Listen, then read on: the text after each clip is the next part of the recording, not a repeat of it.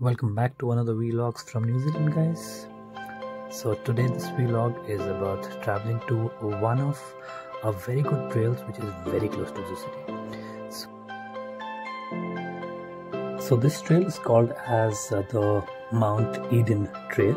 It's almost 5 stops away from the city, and it almost takes like 7 to 10 minutes on bus number 27H.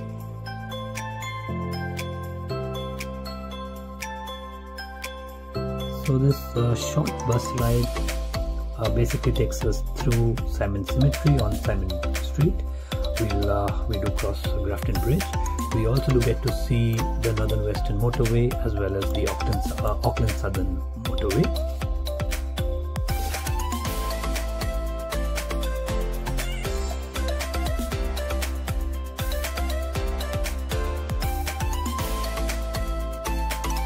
So our stop with this bus was at Tahiki Reserve, which I had said previously, which was 5 stops from the Auckland University on Symonds Street.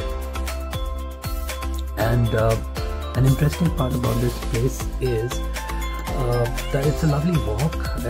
It's almost like 5 kilometers from downtown Auckland, and it's one of the highest volcanoes in Auckland.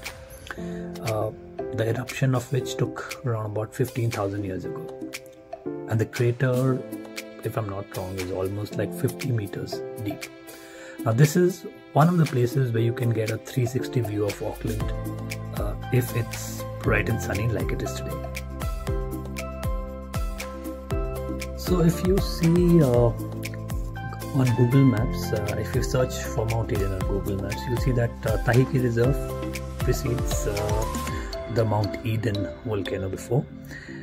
And there are 2 ways of entering it. Either you can enter it from Tahiki Reserve like the way we did, and then we took the longish route, or you can also walk a little ahead on the same route and take a little shorter route directly to the top, that is directly to the crater of Mount Eden, which I'm going to show you right now.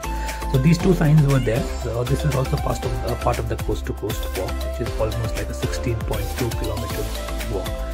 So if you walk up from this way, this is the shorter walk, and the walk that we are taking is the longer walk. Now this road which you see right now will take you to and join you on the Clyde Road, also towards the mountain road, if I'm not wrong. So this walk is almost like a 2 kilometer or 2.1 kilometer walk, and it goes around the periphery of this particular volcano. The views from this particular place are mesmerizing. You get to see a good amount of Auckland, and we were fortunate enough that it was a bright sunny day. Do keep in mind that if you're walking on this route on summers, you need to take adequate sun protection, as well as need to ensure that you're wearing clothing that is essentially going to give you a little bit of sunshade. Do carry a lot of water. You have public utilities or public facilities very close to the second entrance of this particular reserve.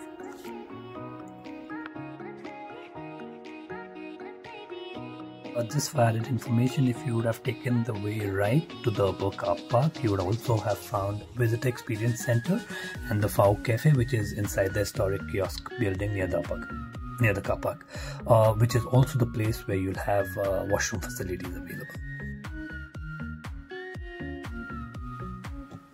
So Mangafao, which also means the mountain of the Fao tree, was once upon a time the largest and the most elaborate fortified settlement in the region, and we can still see numerous flat terraces which might have been used for defense, living and working. Some of them have been definitely lost to construction of roads, quarrying, as well as water reservoirs. And importantly, the crater is sacred to the Maori, and it shouldn't be entered. There is a signage telling us that, but it is sacred, so we must take that into consideration as well.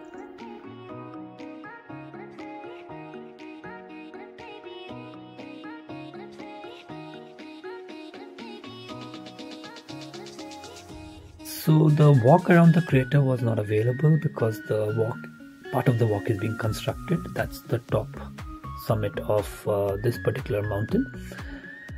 This is the lookout point that has been developed, which oversees the whole of Auckland. Just below it is Mount Eden Garden, which is one of the flat surfaces which is there and again provides very good views of the city. So we have come to an end of this vlog today.